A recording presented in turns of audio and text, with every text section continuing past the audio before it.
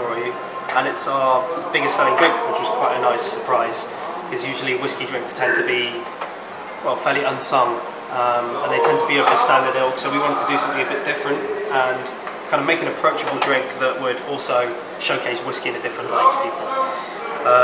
What we've done on the bar in general is try and do bespoke things. We make as many of the ingredients in-house as we can, but also just kind of change people's ideas on stuff a bit. So instead of just using standard souring agents or standard bittering agents, we're using, you know, different types, different kind of approaches to it to make people kind of understand even their kind of commonplace things like sourness and bitterness in a different way. And the idea for the drink was kind of taking all the things that were deemed good for you over the years. So going back to the Victorian times, they used shrubs, which were vinegar-based preservatives, cordials, and they were always regarded as being kind of very, very good for you and kind of tonics in their own way. And obviously, you know, I spent a long time in Scotland. You have whiskey, if you were ever ill, a nip of whiskey or a hot toddy cures everything.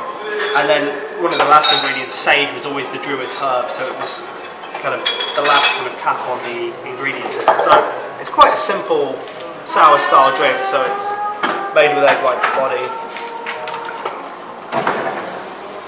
And lemon juice. We use the Compass Box Asyla, so it's got that kind of sweetness from the grain, but it's also got kind of a firm malty background to the drink. And then we have a honey and lavender shrub, which is based on cider vinegar, fresh lavender, and then just sweetened with honey. And then we just use a bit of sugar to balance it up. So you get the sweetness of the whiskey, and then you get 2 layers of sourness that comes from the lemon juice and the shrub as well. So it's just... No, you're shaking that without ice. Shaking without ice, so it just means it gives body to the drink without having diluted it, so it just kind of helps trap a bit more air into the drink. So when it's shaken with ice, it gives a bit more, just kind of gives it a creamier texture, adds a bit more air to the drink, and softens it. That's affecting the egg white. It's affecting the egg white. As you shake it, the proteins in the egg white unravel. Yeah. It forms a web that helps kind of trap all the air as it shakes in. So it kind of works as you add water to the equation, but just giving it a bit of a head start helps just the body of the drink.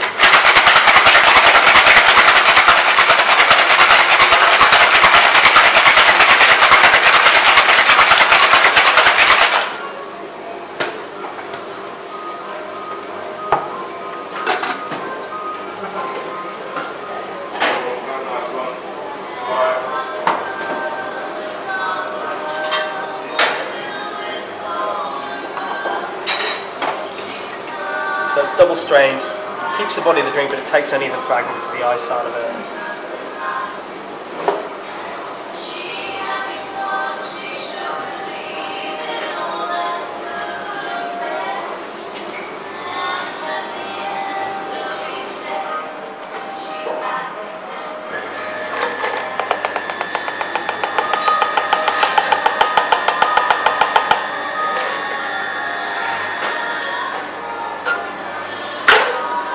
That looks really good, actually.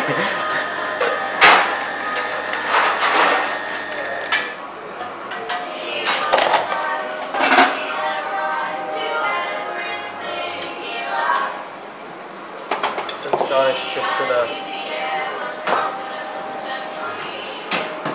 And what's the garnish? Sprinkling of sage dust. Nice. So it's a homemade sage dust that just kind of, you get the aroma of the sage and it just ties back into that idea of all the things that are really good for you.